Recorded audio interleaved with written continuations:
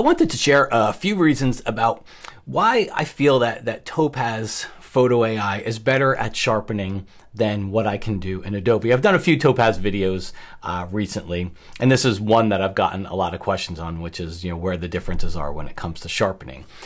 So we're going to talk about a few reasons in this video. I think if I can come from the standpoint of it, because I think it sounds like I'm being very negative toward Adobe, and I'm not. I think Lightroom and Photoshop combination, best software package in the world for photographers, hands down, okay? If we were to take the top 10 most important things that a photographer would do to their photos, I think Lightroom and Photoshop would beat everybody about 7 to 8 of them, okay? But sharpening just isn't one of them. And that's why I wanted to share a little bit about the sharpening workflow and what some of the reasons are why I turn to Topaz Photo AI for some of those sharpening needs. If you're interested in purchasing, so I can't save you any money. Topaz does, depending on when you're watching this, holiday sales are going on. It's probably a pretty good time to buy it. So I can't save you any money. I do get a small commission if you use my link. It doesn't cost you a penny. And I will also provide you with a PDF keyboard shortcut guide for Photo AI. So I put a link in the description there. So if you're interested in checking out Topaz and you think it's something that you can use, please use that link, and you can also go there and fill out the form to get the PDF. Let's go ahead and jump in. All right, let's go ahead and get started here. Now, the first reason, and I'm almost gonna cover the biggest reason first, which is it's just mostly better. Remember, I've often said if I'm using Topaz, it's a problematic photo, okay? If I've got a perfectly sharp photo without a lot of noise in it, even if it's got moderate noise, I'm happy to use Adobe. This is for my problematic photos where I need the absolute best results from that. So I think it's important to recognize in your workflow that not every photo is going to fall into that category here, but the noise or the sharpening is just better. Now I've opened up the raw photo here, which is generally what I'm going to do when I want the best quality out of Topaz. And in that case, it already does a little bit of raw denoising, which this photo didn't really need that much of it. But you can see here the sharpening. If I move that slider back and forth here, the sharpening is just better than what I'm going to get in the Adobe world. You can take a look at this brick wall here, and that kind of gives you a good indication of the sharpening level we're going to get there. I'm not going to do much denoising to the photo because that's already done with the denoise step in there, but you get a bunch of different sharpening algorithms in there, and we'll take a look at a couple others as we go through some examples here. But I'm just getting better sharpening than I can get in the Adobe world. So let's go jump over into the Adobe world, and I'll kind of give you an idea of what I'm using to evaluate that. But here's a photo. I'll go into the detail panel here. And the sharpening slider is literally, think of it as the volume slider. It's essentially finding edges and adding contrast to those edges.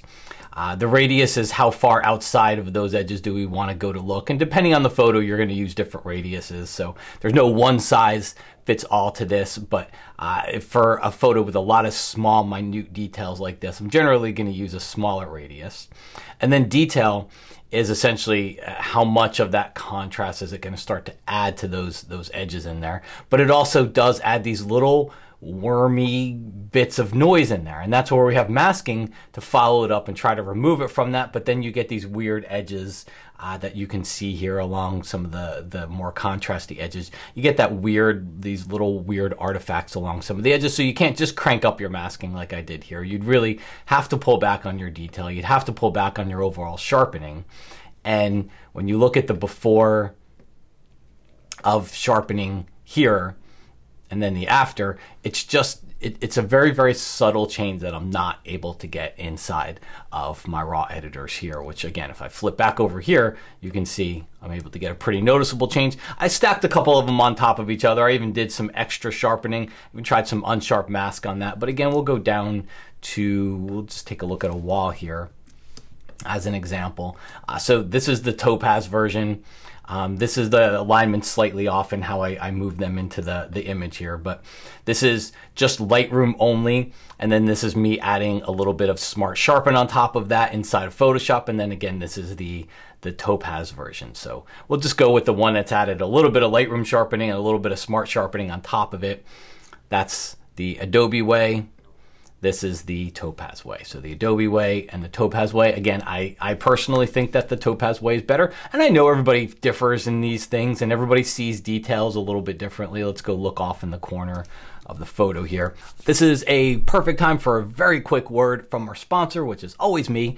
If you are in the market, if you're considering Topaz, or if you've already purchased it and you don't feel you're getting what you need out of your investment, because Photo AI has really grown and matured as a product from what it originally came out to be. It used to be very few, very small amounts of settings, and now there's plenty that we can do in it. I created a course called the Topaz Photo AI and Adobe Workflow course to show you how to integrate these things into your Adobe workflow, because there's different places to use a plugin in Adobe Workflow, and I think it's important, number one, to know the settings in Photo AI, know what they do, know how you can best get into the programs, but also how to best include that into your Adobe workflow. So we talk about everything in Photo AI, talk about the Adobe workflow, batch processing, even some tips and things for restoring photos, because Photo AI does have some tools for that. So the course is on sale right now. Very, very easy course to get through, very, very good price for it. So I hope you'll swing by and find out a little bit more. I know everybody sees things a little bit differently. So for most people, I think, and anybody that I would share this photo with, they're going to agree that the Topaz way, it is a better sharpening when it comes to my landscape, when it comes to my wildlife, when it comes to my travel photos that I'm able to get with that Topaz sharpening. Now, reason number two is blurry photos. And this doesn't happen for me a lot, but I know it does happen every once in a while, and I know that it happens. The people that follow my tutorials write into me and tell me that it happens. But you can see here, we've got just a soft photo, okay? This is motion blur. This is blur from not using a fast enough shutter speed. It's not out of focus because it missed focus. This is motion blur, okay? You can see some of the motion blur along the beak there, and you can just tell it looks like it's moving. Okay. Adobe doesn't have anything to address this. You're not even going to get close in the Adobe world to what we can do here. But again, I opened up the sharpening and it just used standard sharpening. All right.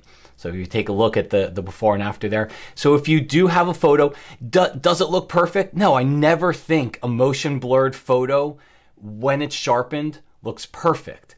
But in a lot of cases, it looks good enough. And if you didn't have to share the photo quite so zoomed in, this just looks soft to me, where this looks very, very passable. Again, as long as you're not going to let anybody really zoom into it, I think it actually looks very passable and does a much better job than anything I could get inside of Adobe. But the other thing is, and this is just more something to watch out for, is Topaz has this thing called super focus beta.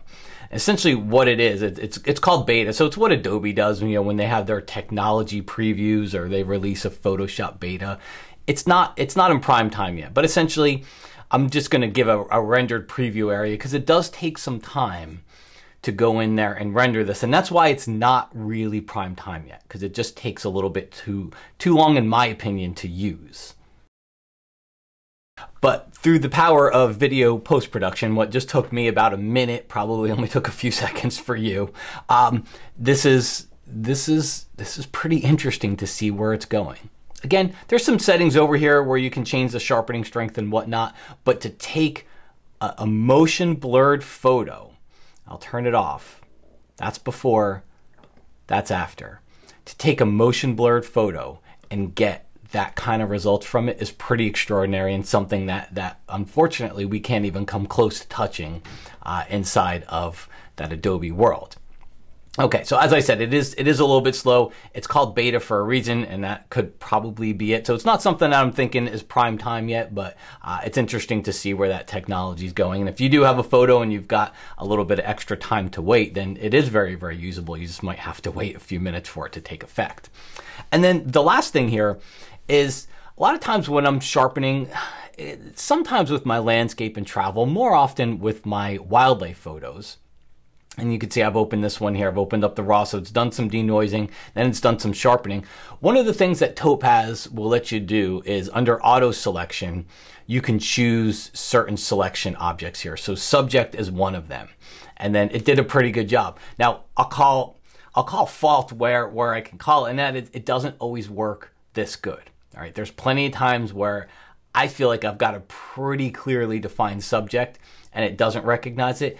In that case, if I only wanted to sharpen that area in Topaz, I've got an option under Edit Selection, and I've got a brush to go in there and, you know, paint in and paint out certain parts of the photo if I want to do that. And then the alternative is, most likely what I would do is probably bring those into Photoshop, where I have far superior masking capabilities than anything out there. So if I really need complex masking, then I'm probably bringing it into Photoshop. But I will say, probably 30% of the time, this keeps me from having to go into Photoshop to do that masking, because the subject detection works well enough that I'm able to just sharpen the subject. There's no reason to sharpen this background.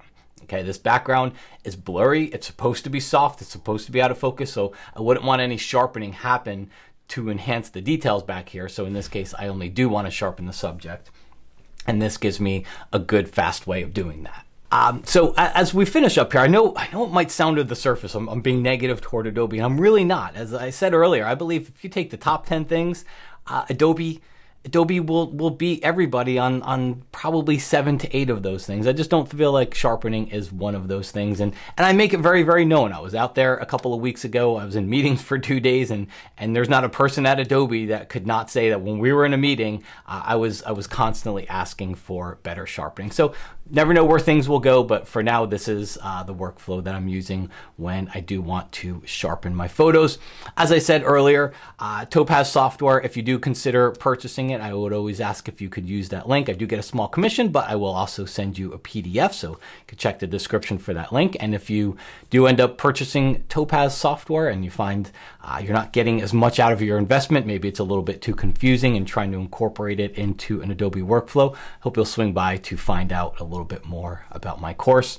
Lastly, if you want to learn a little bit more about plugin workflow, I've got another video here for you. Right here, it actually shows some of the different ways that we can use plugins, not just Topaz, although I think I do use it as an example most of the time, but just plugins in general. If you've got other plugins and you're not sure the best ways to use that and to get into those plugins from an Adobe workflow, it's a great place to go to next.